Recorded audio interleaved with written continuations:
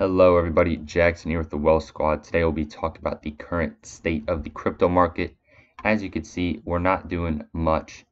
Bitcoin is only up around 20%, even if that, from the very low recently. As you can see, we're checking out the 1 year, and we're still down a large percent, right? We're down 50% or so from just the year, and that's not even, taking into account the $69,000 price at one time as the 52-week high.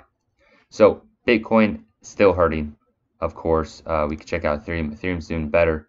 You can see it's already doubled from the low, but it's still down a massive amount from the highs. Highs are around $5,000.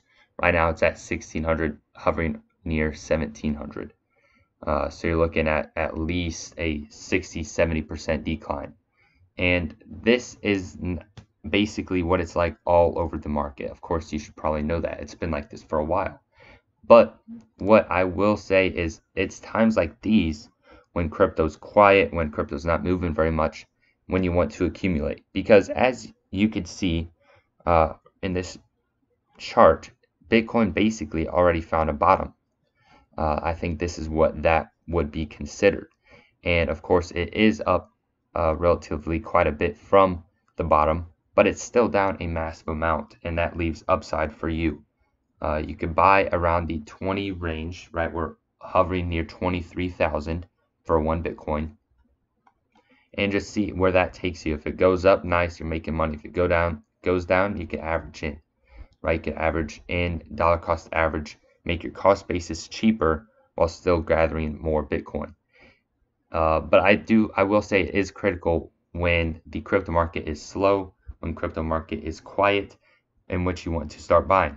Because you have to think, we'll go through some history here.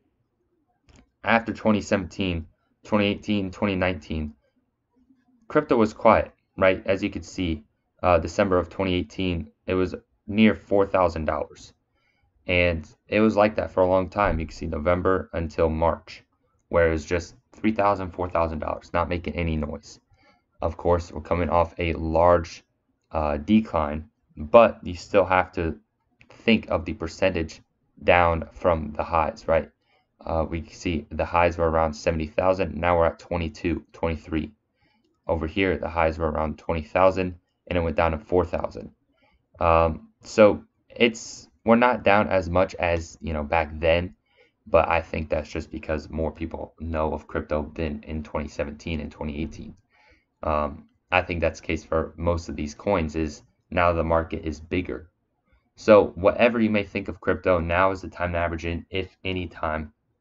If you're bullish on crypto in the future, and you can see Bitcoin at, let's say, 100,000, then no time is like the present to start averaging in. That is my opinion, and I think many people can attest to that. Now, sure, you are up a considerable amount since June. Let me X out of this. As you can see, in June, the low for Ethereum, for example, $800, $880 for one. Right now, it's $1,680. So it's up essentially 100%. You're up 100% in 2 months, not even 2 months. So the bounce is here. The bounce has happened. And what I like to call is like the dead cat bounce, even though it doesn't make much sense in this scenario.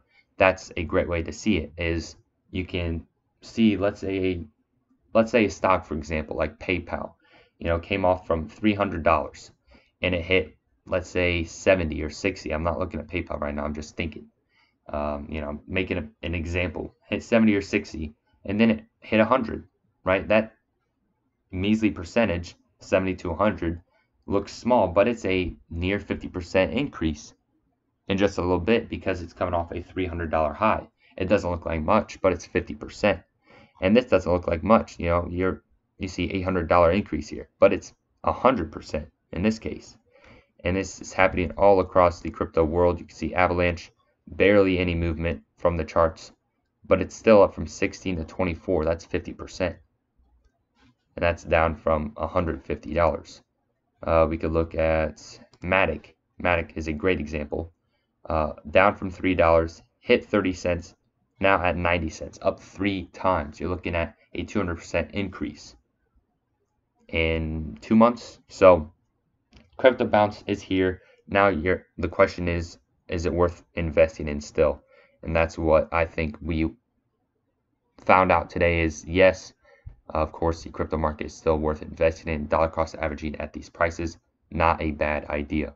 But I'd love to hear what you think in the comments below. Please give me some insight into what you're thinking about this current market. But in my opinion, when the crypto market is quiet, when the crypto market is slow, it's the best time to get in. What do you think? Thank you for watching, and I'll see you Monday.